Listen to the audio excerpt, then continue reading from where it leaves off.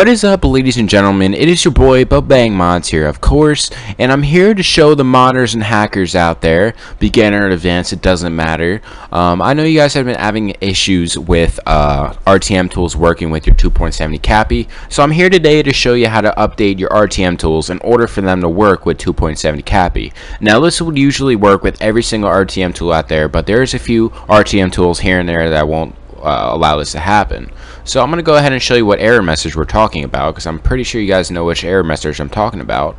I'm going to go ahead and go in this directory here and go to probation bypass, and this is just an example on a RTM tool of some type that isn't updated to work with 2.70 Ccapi. So I'm going to go ahead and open it up and click connect and attached, click yes, and it displays this message: you're not using the right Ccapi.dll, please install a version 2.60. So if you're having this issue, please follow the instructions I give you in this video. I will include a download link in the description on how to update your Ccapi, the necessary files I will give you. All you really need to do is just drag and drop these files I give you in the description of the video.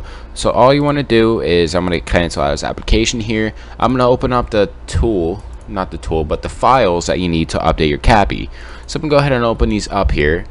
You want to highlight these all and drag and drop to here, and you're going to replace the files in the destination, and now your RTM tool will now work with 2.70 Ccapi. To show you this works, you want to open it up, click connect and attach, click yes, and then there is your PlayStation 3 console. So it now does work with your 2.70 Ccapi.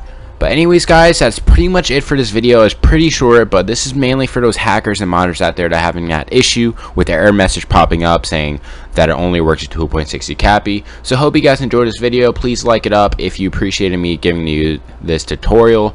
But anyways, guys, thanks for watching this video once again, and take care.